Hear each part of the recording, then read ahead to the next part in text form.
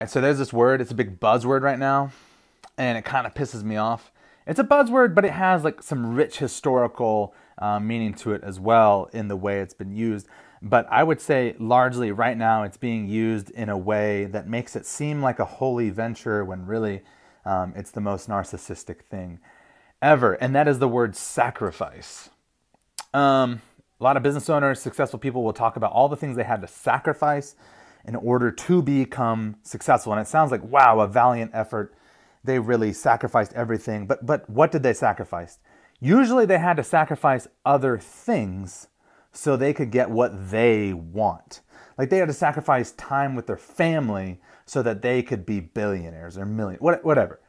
That's what they sacrificed, and it's for the purpose of money. Now, I understand if you had to like sacrifice time with your family because you're doing something that's like genuinely world changing and you wish you could have spent more time with your family, and you know, maybe you could have done a better job of involving them first off. I don't know. I don't want to go too far into that. But ultimately, I think we've got to let go of the idea that just because you hear the word sacrifice doesn't mean it was good. People all throughout history have sacrificed really bad things. They've done really bad things with sacrificing.